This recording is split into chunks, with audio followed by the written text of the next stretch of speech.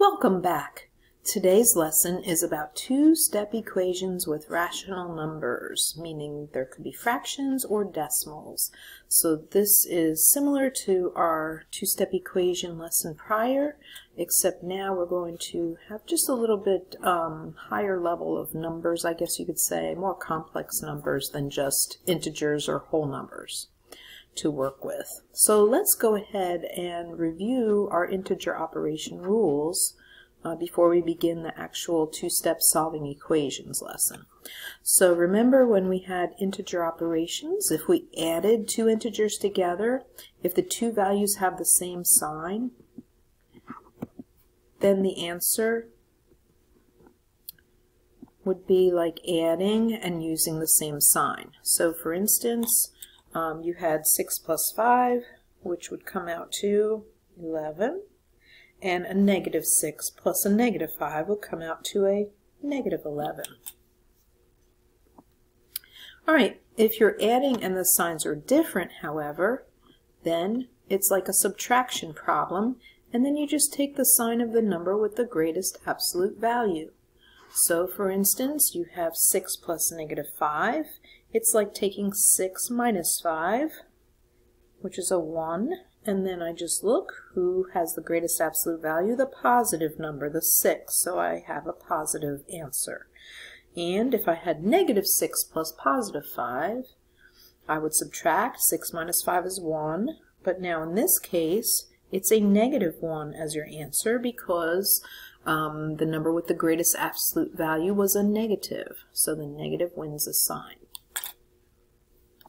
Alright, now with subtraction problems with integers, remember how we did keep change, which is adding of the opposite. So we're going to rewrite the problem to add the opposite, and then you just follow the rules for adding integers that we stated just above. So I could make 6 minus 7 into 6 plus negative 7, and we subtract because the signs are different, and the negatives win the sign. A negative 9 take away 11 is like adding negative 11. A negative plus a negative stays negative, and it's negative 20. A negative 3 take away a negative 8. Remember those parenthesis separators just separate the subtraction from the negative. So you can just drop those parentheses if it's confusing to you. Negative 3 take away negative 8 is like adding of a positive 8. So it's like negative 3 plus positive 8. Well, I find the difference, which is 5, and I look back and the 8 was the number with the greatest absolute value, so it was a positive, so my answer is a positive 5. Alright, how about multiplying and dividing? Do you remember the rules with integers for that? If the signs were the same, the answer is positive. If the signs are different, the answer is negative. So 6 times 5 is positive 30, whereas negative 6 times negative 5, also positive 30. The signs match, matching socks, matching signs, positive answer. But if one is negative, one is positive, it's like our mismatched socks kind of idea. The answer comes out negative. So 6 times negative 5 is a negative 30. Alright, let's do a little bit of quick review here, reviewing with our integer rules. And we're going to use this for applying to our equations next. But let's go ahead and maybe you can stop the video and come back on and see if you got the right answers at this point, just as a way of extra skills practice. So pause the video and come on back. Welcome back. Did you get the following answers? Negative 6 plus negative 19, negative 25. A negative 5. Take away 32, it's like adding more negatives. So it's a negative plus more negatives is negative 37. 14 plus negative 27 looks like the negatives will win. And we subtract because the signs are different, so we get negative 13. Negative 11, take away 8 more, is like adding more negatives, negative 19. And then in the bottom row, I see multiplication. Negative 8 times negative 9 is a positive, matching signs. Whereas negative 14 times 3 is going to be negative because you have mismatched signs, negative 42. 24 divided by 4, we know that's 6, but what about a negative divided by positive? It's a negative 6. And the last one says negative 35 divided by negative 7. A negative divided by negative, matching socks, positive answer. 35 divided by 7 is 5. Alright, hopefully you're getting better and better with those integer rules as a refresh. Now, our steps to solve two-step equations, and you can go back to the graphic organizer, and it's really the last few steps from our lesson where we introduce the graphic organizer.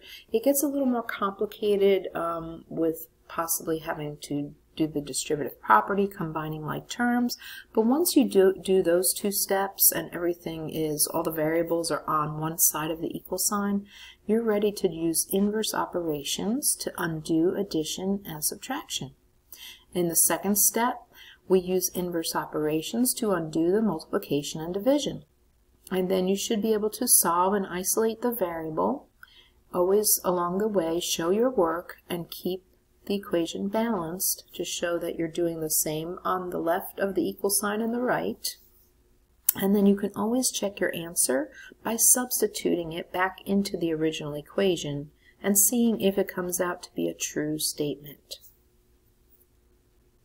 So let's go ahead and actually do and solve the following two-step equations. You might need to change your notes. I think the directions said two-step equations. We want to follow one, it said one step. You want to change that to two-step equations. And draw algebra tiles if needed, and then check your work. Now, notice how it has a graph over here. When we graph the solution, most of the time for solving of equations, the solution comes out to x equals and then a number. And then you would just make a number line and just graph that as a solid dot on that number. So it's nothing complicated with our graphing, but it does help to understand that that's, when we get to inequalities, it's going to be a little bit added on to just graphing a solid dot. But with graphing of equations, it's really just graphing that one particular number and showing it as a solid dot. Alright, so if you feel that you're comfortable with this, you can always pause the video and join back in and see if you get the answers that we get here. So I see negative 4 times k plus 9 equals 32. So I draw my wall, I'm showing my work, I'm taking away, because I want to do the inverse of whatever the constant number is, the plus 9, I have to subtract 9 and 0 that 9 out and bring it to the other side of the wall with an inverse operation. 32 minus 9. And we will get 23. Bring down the negative 4 with the k and set it equal to 23. Divide both sides by negative 4. So, oops, there we go. A positive divided by negative is going to be negative something, and then maybe off to the side you can do your long division. 23 divided by 4. 4 goes into 23 5 times, which is 20, and you've got 3 left over. So the answer is 5 3/4, or if you solve it out as decimals, it's 5.75, but it's negative because it was a positive divided by negative 4. So negative 5 3/4, or you can say k equals negative 5.75. And then what you could do is do your little number line off here, and let's see, negative 6 would be down below it, negative 5 would be maybe up here, and negative 5.5 would be somewhere in the middle here. And negative 5.75 would be a little lower than that, so I would graph it as a solid dot on that number line. Okay, so again, the answer was negative 5.75, or negative 5 3/4. The next problem, number 2, I'm going to put that line, that wall, through my equal sign to show I'm going to keep things balanced. I see a subtracting of 14. I'm going to add it to both sides. So move the constant term, and 20 plus 14 is going to be 34. And on the other side, I bring down my x divided by 2. So how do I eliminate dividing by 2? I multiply both sides of that wall by 2, and it comes out to x equals 34 times 2, which is 68. And where would I graph that? I would have a 67, 68, 69 on a number line, and I would make it a solid dot on the 68. And if you wanted to check your answer, because it does say check and graph, which I didn't do in the last problem, but you could substitute for x. You put in the 68 in place of x. 68 divided by 2, take away 14, and see if it comes out to that 20. So you're kind of asking yourself, is it truly equal? 68 divided by 2 is 34, minus 14, is that equal to 20? And sure, because 34 minus 14 is 20, so it does check. So you could be doing these checks if given the time. I would highly suggest that you check if you've got a reasonable answer by doing those steps to check. Alright, let's do some more practice here. Numbers 3, 4, and 5, you may want to pause the video, see if you can solve these on your own, and then come on back. So if you're just returning after doing these on your own, I see 3 times x, 3 times some mystery number, plus 8 equals negative 10. Well, the last thing that happened on the side where x was is that we added 8. So I'm going to remove that first, so move the constant term. By doing an inverse operation, instead of plus, I subtract and zero it out. Bring down the 3x, bring the equal sign on the wall, and think of negative 10, take away negative 8. Read it from top to bottom. Negative 10 minus 8, which is like adding more negatives. Negative 10 plus negative 8 is negative 18. My last step is removing the coefficient, and since it was next door, it was multiplied, so to undo it, I divide by 3. So 3 divided by 3 is 1, and 1 times x is x. And on the other side, negative 18 divided by 3 is negative 6. So did you get x equals negative 6 as your answer? Okay, the next one, number 4, I see a decimal number, negative 1.5x minus 9 equals 15. To find what x equals, we kind of unwrap the variable, isolate it, get it by itself, and negative 1.5x comes down. When we add that 9 to both sides, we're left with negative 1.5x equals, and the other side looks like 24, because 15 plus 9 is 24. Alright, looks like we have to undo multiplying with dividing by negative 1.5 on both sides, divide by a negative. A negative divided by itself will make a 1. 1 times x is what's left, which is just x equals, and then long division, 24 divided by negative 1.5. Don't forget, if the divisor's got a decimal, we move the decimal once to the right, and we also do that in the dividend, and add a 0 there and bring up the decimal. So 15 goes into 24 once. 24 minus 15 is 9. Bring it down to 0, and 15 goes into 90 6 times. 6 times 15 is 90 exactly. So it looks like x equals 16, but then don't forget it was a negative 16. I apologize for the dog barking there. X equals negative 16. The last one, number 5. We've got something divided by 6 plus 7 will come out equal to negative 11. To find what that something is, inverse operation. Move the constant term first. Think of what's the opposite of adding 7? Subtracting 7. So on both sides of that wall, I'm subtracting 7. Wiping out the constant on the side where the variable is, bringing down the leftover, x divided by 6. Equal sign always on the wall. Negative 11, take away 7 more, is like adding more negatives. So you see that comes out to negative 18. And then we multiply both sides by 6 because x was divided by 6. And the opposite of dividing by 6 is multiplying by 6.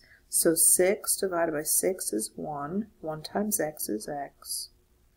And then negative 18 times 6. 6 times 8 is 48. Carry a 4. 6 times 1 plus 4 more is 10. And don't forget, a negative times a positive is a negative. So you should get a negative 108 as your final answer. So that one again was x equals negative 108. Hopefully you're doing okay. You can always replay if things are going along too quickly for you and listen once again. But if you're good, let's try 7, 8, and 9. Alright, so 2/3 of some number plus 20 comes out equal to 30. Let's go ahead and unravel this. Use inverse operations, take away the constant, wipe it out and make a 0 by adding and subtracting it from itself. So it was a plus 20, we take away 20 to make a 0. Bring down our 2/3 with our x. That's left over, and then 30 minus 20 on the other side is 10. And you may recall that the fastest way to undo multiplying a fraction, when you see multiplying with a fraction, is to divide by a fraction, and in that case we do keep change flip, so it's really like multiplying by the flip, multiply by the reciprocal to wipe out the 2/3. Because 3 halves and 2/3 equals 1. 6 over 6, which equals 1. So it basically cancels out, and you're left with a 1. And 1x equals 10. We also have to do 10 times the 3 halves. So what is 10 over 1 times 3 over 2? It's 30 over 2. And 30 divided by 2 is 15. So you should get x equals 15. So if I just reveal the answer here. Yep. Oh, negative 15. Okay. So one thing I didn't see, and I apologize for that, I think there was supposed to be a negative sign right in front of that 2/3. So let me just show that work again. Take away 20 from both sides. Does come out to 10. We had negative 2/3 x left over. And then we multiply by negative 3 halves. And so a negative 3 halves over here. These two cancel, and you're left with x equals 10 over 1 times negative 3 over 2. Yep, it should be a negative sign. Okay. I guess with the printing, that negative 2/3 didn't come out very clear. All right, and number 7. We've got minus 7 from both sides. Take away that constant It was adding, now we subtract to zero it out. Bring down your -2 with your x equals -32 minus 7 is like adding more negatives, so it actually comes out equal to -39 over here. And then we divide by -2, and we get x equals 39 divided by 2. We're going to get a decimal answer. So it goes in, let's see, 19 times with 1/2 left over. Okay, so a negative divided by negative is a positive, 19.5 or 19.5. Under here you can see 19.5 or 19.5. Number 8. Okay, I see x divided by -2, take away 15, equals -35. The last thing that happened on the side where x was that 15 was subtracted.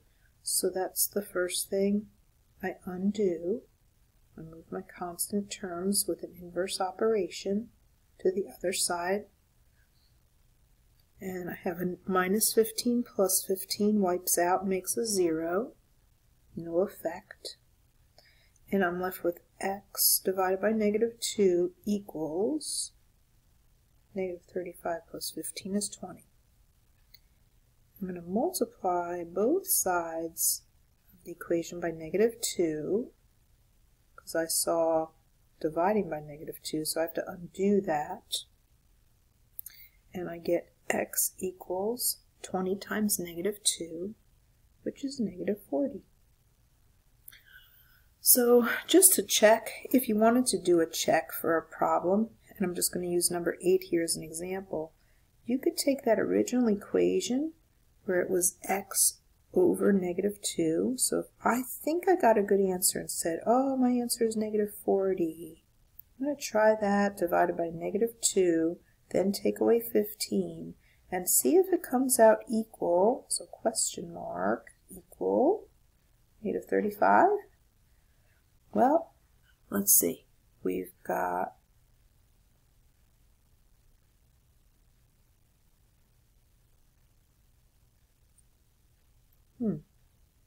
Oh, no, see, I did make a mistake. Do you notice that this is not going to come out true because this comes out to 20 minus 15 is not 35? So guess what? Doing the check could save you and catch a wrong answer. Let's go through again and see if we can get to the right answer here. So sometimes I just wanted to show you it does really help to make sure that you're doing the right steps and to do the check when you have that time. So, okay, well, we did add 15 to both sides to begin with. And I thought I got -20 over here, but maybe what did I do wrong? Well, it wasn't a positive 20. -15 plus, I'm sorry, -35 plus 15 is -20. So then bring down the x divided by -2. Multiply both sides by -2. Alright, so it was pretty early on I actually made that mistake and brought down a 20 instead of a -20. So -20 times -2 is a positive 40. Now let's do the check.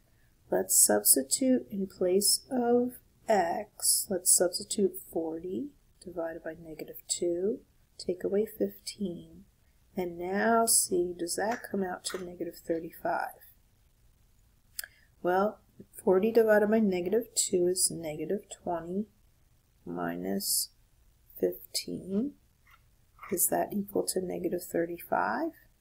Well, it's like adding more negatives, and so taking away 15 more, it's like adding 15 more negatives, which is -35.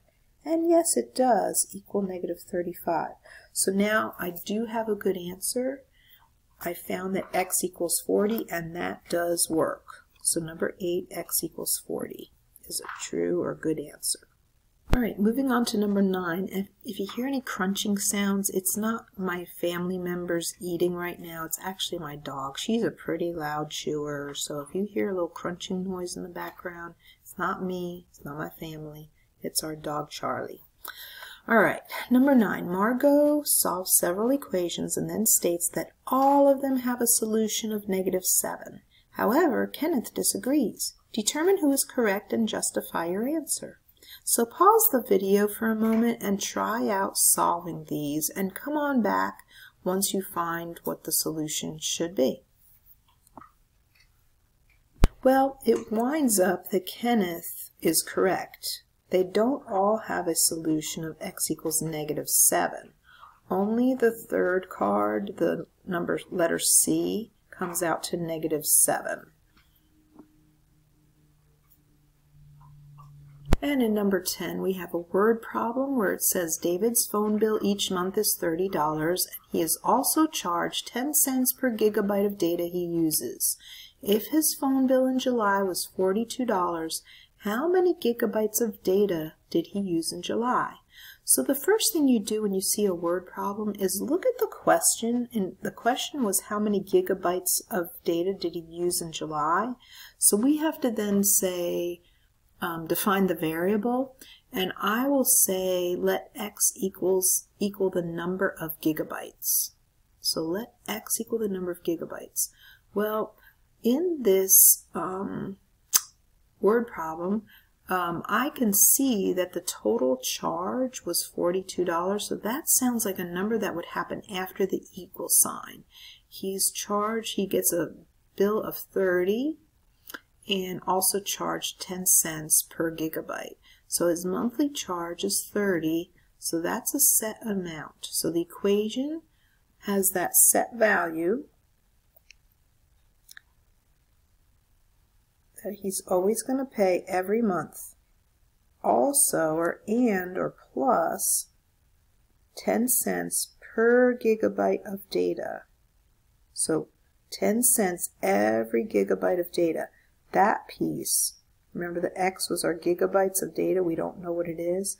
This piece together goes right here with the 10 cents times the gigabytes of data. That, when we multiply together, if we know what gigabytes he used, we could get the cost of the gigabytes. And the $30 bill that happens every month together makes that $42. So the equation that we develop is 30 plus 0.10x equals 42. Now, if you had to solve that equation, what you could do, again, is make your wall. I would take away the 30 from both sides. So 30 minus 30 makes a 0. I would bring down the 0.10x on the left. 42, take away the 30, was 12. And I would divide by the 0.10 on both sides of the wall. So guess what answer we get when we solve for x? We get x equals 120 gigabytes. All right, on number 11 it says to write and solve the equation modeled below. I see 2 x's and 4 1's, so that looks like 2x plus 4. The balance means equal, and then if you count up all the 1's on the right side, you see 10 of them. So 2 times something plus 4 equals 10. And if you solve that out, you should get x equals 3. How do we get x equals 3? We take away 4. 10 minus 4 is 8. Bring down your 2 x's. 2 times something is 8. Divide by 2. Oh geez, 10 minus 4 is not 8, it's 6. I think I've been taping too long here. 6 divided by 2 is 3. Alright, so x equals 3. My apologies. Even teachers can make mistakes. Okay, and something like number 12 might come about where we talk about angle measures. As we get into another part of our unit with angle measures and how we can use algebra for that, So the sum of the measures of angle Y and angle Z is 180. Sum means we're going to add, something to do with addition. Angle Y measures 3x plus 20 and angle Z measures x. So if we wrote an equation and solve, I would take the 3x plus 20 and the x for angle Z. So this first part of our equation is angle Y, and add angle Z, set it equal to 180. So if I solved for x, I'd have to probably combine these like terms first. So I get 4x plus 20 equals 180. So notice how I combine like terms, and then I can do my inverse operations. Take away 20 from 180 is 160, divide by 4, and you get 40. But what would each angle measure? If they asked you what each angle measures, you substitute the 40 in place of the x. So angle Z was 40 itself, and angle Y was 140, and together they added to 180 degrees. And that's our lesson for today. A little bit more lengthy, but hopefully we had enough practice problems to kind of help us along our way. And we'll see you next time. Thanks for joining me. Bye.